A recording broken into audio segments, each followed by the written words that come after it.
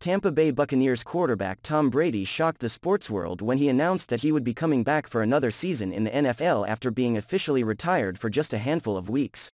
Somehow, someway, rumors have been swirling regarding the Miami Dolphins trading for future Hall of Fame quarterback Tom Brady. It's unclear why these rumors spread, as Brady seems content to play with the Tampa Bay Buccaneers.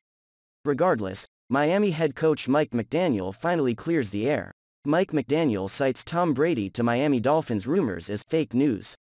There are so many reasons why trading for Brady is a terrible idea for the Dolphins. The first is it would further alienate their starting quarterback Tua Tagovailoa, a player general manager Chris Grier used the number 5 overall pick on in the 2019 NFL Draft. Plus, Brady will be 45 years old, so the Dolphins would be punting on a quarterback nearly half the age of the Buccaneers superstar. Miami would have to give up future draft compensation to acquire a depreciating asset in Brady. Let's also factor in Brady's return to Tampa Bay has had major implications on the Buccaneers' free agency plans. Ryan Jensen does not go back without him. Chris Godwin does not take the franchise tag willingly again without Brady. And they surely do not trade for Shaq Mason either. If Brady were to be going to the Dolphins, the Buccaneers would have orchestrated a trade with Miami well before the third wave of NFL free agency.